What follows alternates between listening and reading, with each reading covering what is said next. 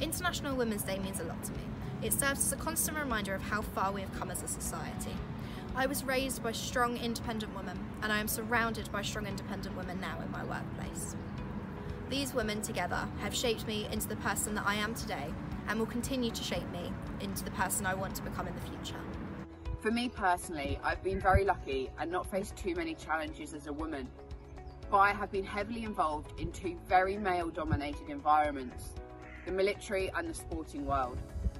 I have seen in both environments over the years a massive step forward for women's equality, and it is amazing to see.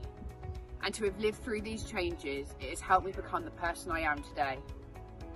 I've been very fortunate enough to have travelled to a variety of countries where women's equality is not as recognised as it is here in the UK.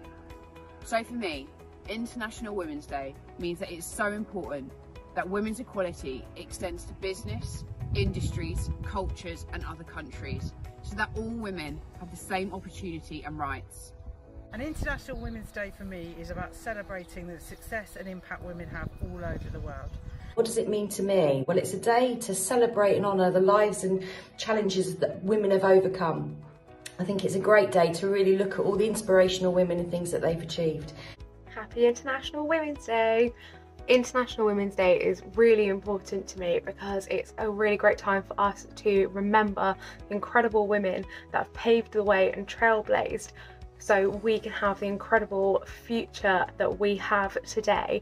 And it's also a really important time for us to be able to recognise the incredible women that we have in our lives, our family, our friends, our teachers, the people we work with, and also ourselves, and recognise that we are incredible too. International Women's Day was only recognised by the UN in the year I was still a teenager. The day was not celebrated wildly until I was middle-aged. It of course means recognising the achievements of women, but also how far we still have to go. There are still 130 million women who cannot access education today. As a white, heterosexual female, my journey has probably been okay. I've experienced prejudice, pain, fear and obstructions throughout my career, but my sense of humour, determination, resilience, tenacity and self-belief have helped me on my way. International Women's Day is a day of solidarity and a day of celebrating and reflecting on the achievements of all women.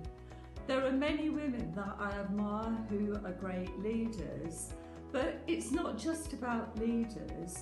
All women are strong and courageous and have an innate inner strength that very often is just taken for granted.